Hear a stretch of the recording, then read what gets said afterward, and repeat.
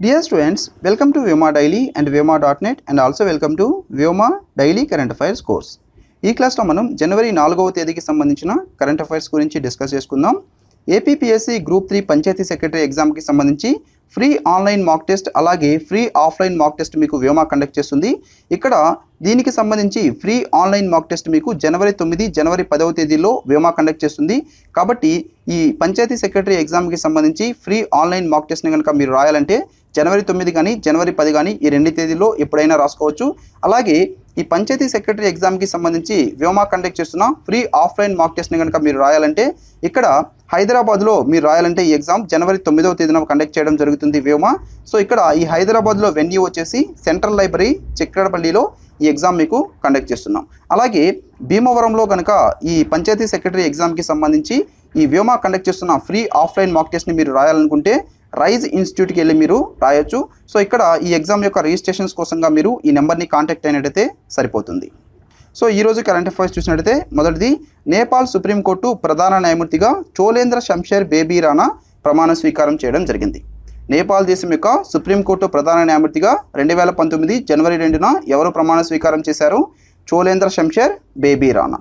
అలాగే ఈ నేపాల్ సుప్రీంకోర్టు యొక్క 29వ ప్రధాన న్యాయమూర్తిగా ఈ చోలేంద్ర శంషేర్ బేబీ రాణా 2019 జనవరి 2న ప్రమాణ స్వీకారం చేయడం జరిగింది. సో ఇక్కడ మనం ముఖ్యంగా గుర్తుపెట్టుకోవాల్సింది ఇతని యొక్క పేరు, అలాగే ఇతను ఏ దేశం యొక్క సుప్రీంకోర్టు ప్రధాన న్యాయమూర్తిగా ప్రమాణ స్వీకారం చేశారు. ఇవి రెండు కూడా మనకి చాలా ఇంపార్టెంట్. సో దీని మీద మనల్ని ప్రశ్నలు ఎలా అడిగేదానికి అవకాశం ఉందంటే, ఈ చోలేంద్ర శంషేర్ బేబీ రాణా 2019 జనవరి 2న ఈ క్రింది వాణిలో ఏ దేశం యొక్క సుప్రీంకోర్టు ప్రధాన న్యాయమూర్తిగా ప్రమాణ స్వీకారం చేశారని మనల్ని ప్రశ్న అడిగేదానికి అవకాశం ఉంది. సో ఇతను ఈ నేపాల్ దేశం యొక్క సుప్రీంకోర్టు 29వ ప్రధాన న్యాయమూర్తిగా 2019 జనవరి 2వ తేదీన ప్రమాణ స్వీకారం చేయడం జరిగింది.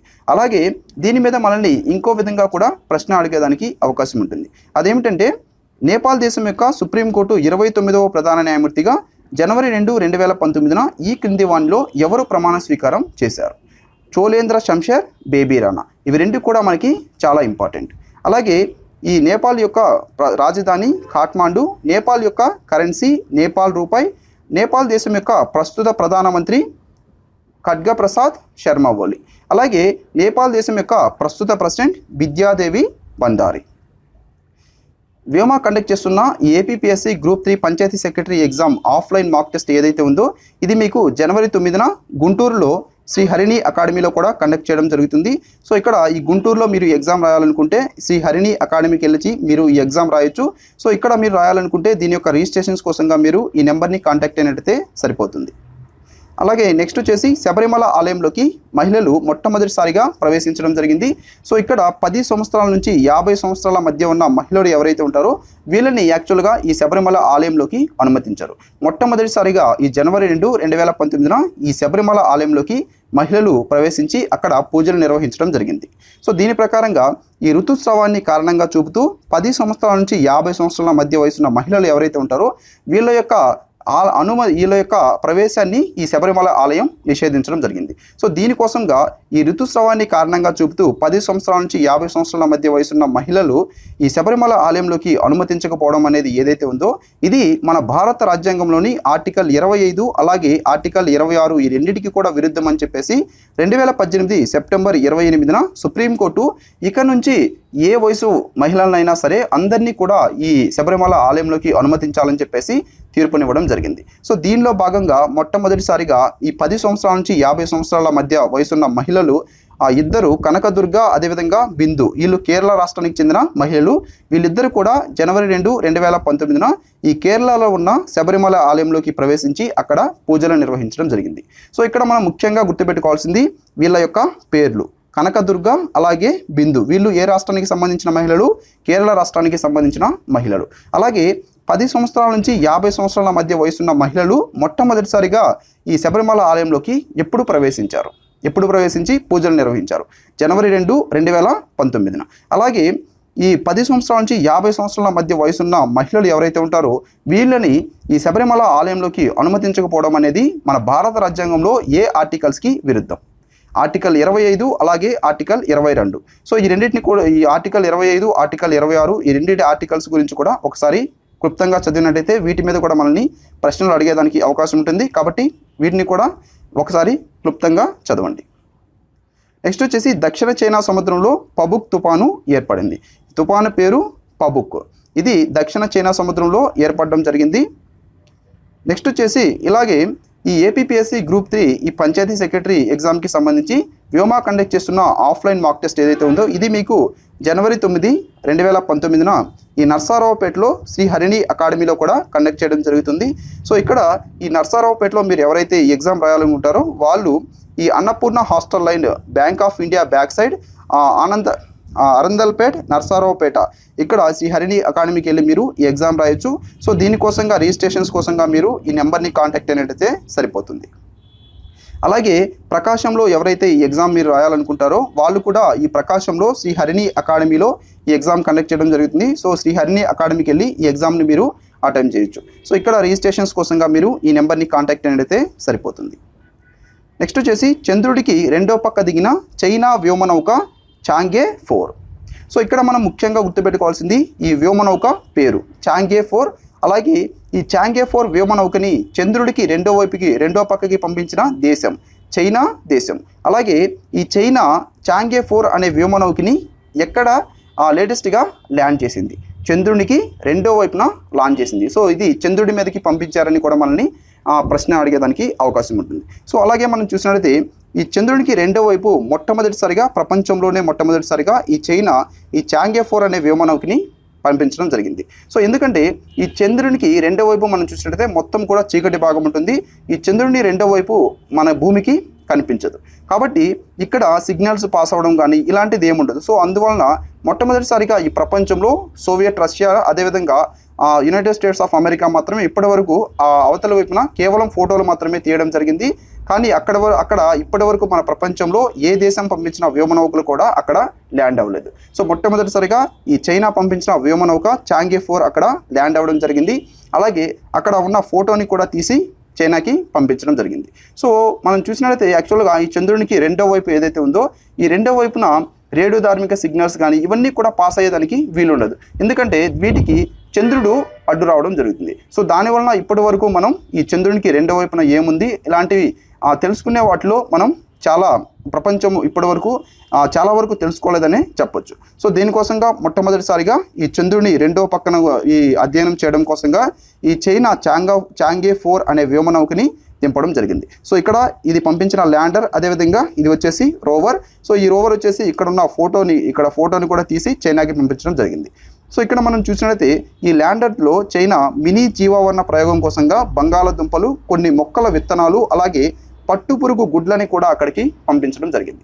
సో ఇక్కడ ఈ చంద్రునికి రెండో వైపు ఈ చీకటి భాగంలో కిరణజన్య సంయోగక్రియ ఎలాగుందో దాన్ని తెలుసుకోవడం కోసంగా మినీ జీవావరణ ప్రయోగం కోసంగా ఈ బంగాళదుంపల్ని, కొన్ని మొక్కల విత్తనాల్ని, అలాగే పట్టుపురుగు గుడ్లని కూడా అక్కడికి చైనా పంపించడం జరిగింది. సో ఈ విధంగా ఇక్కడ నుంచి ఈ వ్యోమనౌకని చైనా ఈ విధంగా చంద్రునికి రెండో వైపుకి పంపించడం జరిగింది.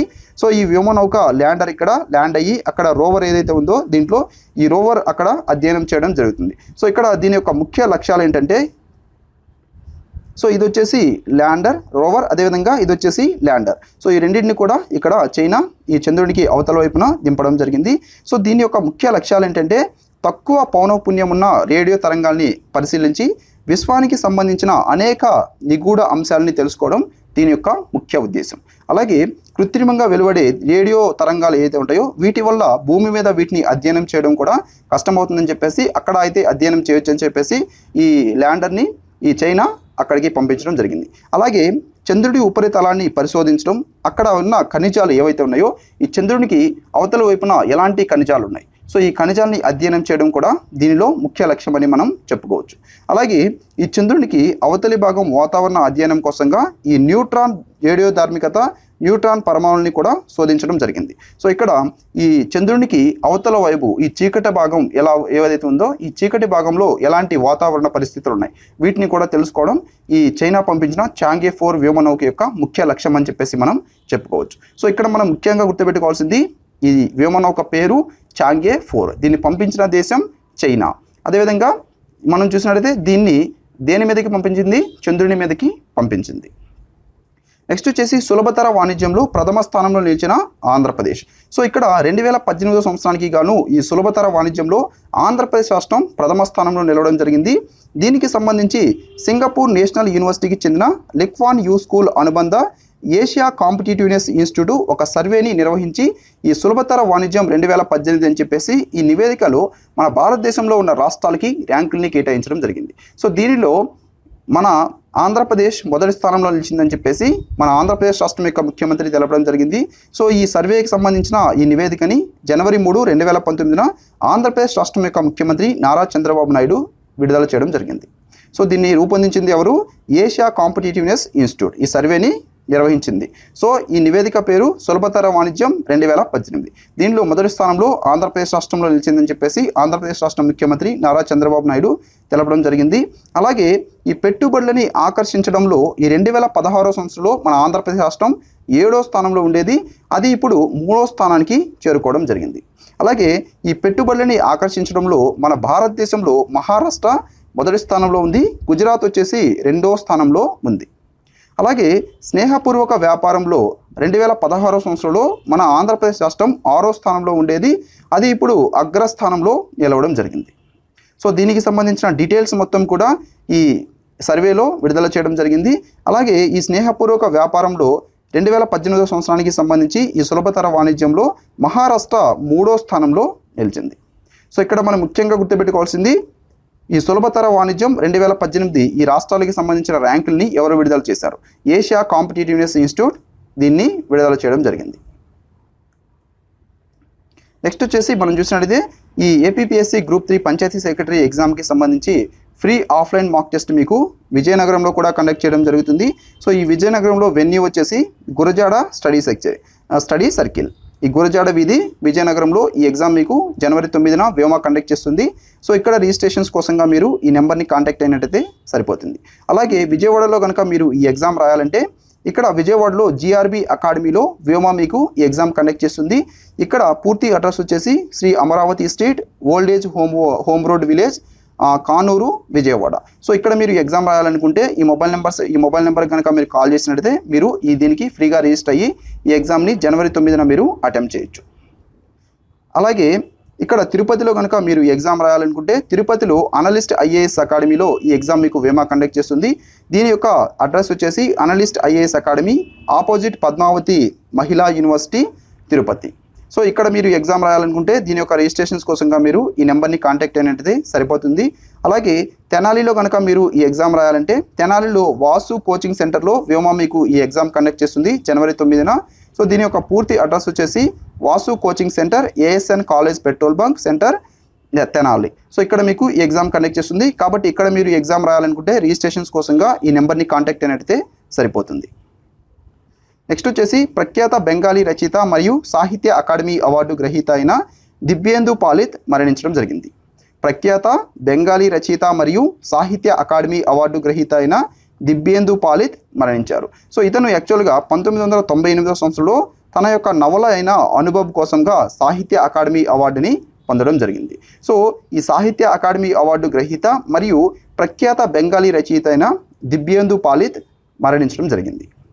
నెక్స్ట్ వచ్చేసి ప్రముఖ ఆంగ్ల మరియు ఒడియా రచయిత మనోజ్ దాస్ సాహిత్యంలో జీవిత సాఫల్య పురస్కారమైన కవి సామ్రాట్ ఉపేంద్ర బాంజా నేషనల్ అవార్డు 2018 పొందడం జరిగింది.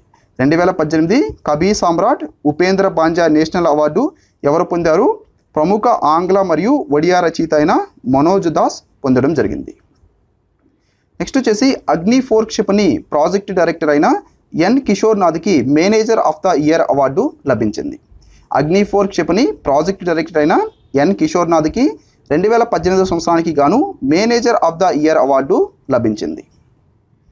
నెక్స్ట్ వచ్చేసి ఈ APPSC గ్రూప్ 3 పంచాయతీ సెక్రటరీ ఎగ్జామ్కి సంబంధించి ఈ వ్యోమా కండక్ట్ చేస్తున్న ఫ్రీ ఆఫ్లైన్ మాక్ టెస్ట్ జనవరి 9వ తేదీన మీకు కర్నూలులో వచ్చేసి వెన్యూ చూసినట్టయితే యోగాశ్రీ కోచింగ్ సెంటర్లో ఈ ఎగ్జామ్ మీకు కర్నూలులో కండక్ట్ చేయడం జరుగుతుంది. సో ఇక్కడ ఈ యోగాశ్రీ coaching centre Sai Vasant complex, Birla compound, Kurnool. ఇక్కడ మీకు ఎగ్జామ్ కండక్ట్ చేయడం జరుగుతుంది. కర్నూలులో ఎవరైతే రాయాలనుకుంటారో వాళ్ళు ఇక్కడికి వెళ్ళి మీరు ఈ ఎగ్జామ్ని ఫ్రీగా జనవరి 9వ తేదీన రాసుకోవచ్చు. అలాగే దీని యొక్క రిజిస్ట్రేషన్స్ కోసంగా మీరు ఈ నెంబర్ని కాంటాక్ట్ అయినట్టయితే సరిపోతుంది. అలాగే హిందూపూర్లో ఎవరైతే మీరు ఈ ఎగ్జామ్ రాయాలనుకుంటారో ఇక్కడ హిందూపూర్లో వెన్యూ వచ్చేసి Sai Pawan coaching centre, Gurunath circle, Laxman రావు స్ట్రీట్, హిందూపూర్. ఇక్కడ మీకు వ్యోమ ఈ free offline panchayat secretary mock test conduct చేస్తుంది జనవరి 9వ తేదీన. సో దీని యొక్క రిజిస్ట్రేషన్స్ కోసంగా మీరు ఈ నెంబర్ని కాంటాక్ట్ అయినట్టయితే సరిపోతుంది. అలాగే మీరు ఎవరైతే ఇక్కడ అనంతపురంలో ఎగ్జామ్ రాయాలనుకుంటారో అనంతపురంలో వెన్యూ వచ్చేసి shop number 8 KPS complex near Canara bank opposite పల్లవి టవర్స్, అనంతపురం. ఇక్కడ మీకు ఎగ్జామ్ జనవరి 9న వ్యోమ కండక్ట్ చేస్తుంది. కాబట్టి దీని యొక్క రిజిస్ట్రేషన్స్ కోసంగా మీరు ఈ నెంబర్ని కాంటాక్ట్ అయినట్టయితే సరిపోతుంది. సో ఇక్కడ ఈ వెన్యూస్ మొత్తం కూడా మీకు ఒకసారి ఇవ్వడం జరిగింది. సో మీరు ఏ వెన్యూలో ఈ ఎగ్జామ్ రాయాలనుకుంటే ఆ వెన్యూకి వెళ్ళేసి జనవరి 9న ఈ ఆఫ్లైన్ మాక్ టెస్ట్ రాయొచ్చు. అలాగే మీరు ఆన్లైన్లో కనుక ఈ పంచాయతీ సెక్రటరీ మాక్ టెస్ట్ని కనుక ఫ్రీగా రాయాలనుకుంటే జనవరి 9, జనవరి 10 ఈ 2 తేదీల్లో మీరు ఎప్పుడైనా సరే రాసుకోవచ్చు. సో ఇవి ఈరోజు కరెంట్ అఫైర్స్. తప్పకుండా ఈ వీడియో మీకు నచ్చినట్లయితే లైక్ చేయండి. అలాగే మీ అభిప్రాయాన్ని కింద కామెంట్ సెక్షన్లో తెలపండి. అలాగే ఈ వీడియోని మీరు చూసిన తర్వాత మీ ఫ్రెండ్స్కి, మన తెలుగు ఆస్పిరెంట్స్కి ప్రతి ఒక్కరికి చేరే విధంగా మీ సోషల్ మీడియా సైట్స్లో ఫేస్బుక్లో కానీ, వాట్సాప్లో కానీ లేదా ఇతర సోషల్ మీడియా సైట్స్లో కానీ తప్పకుండా షేర్ చేయండి. Thank you friends.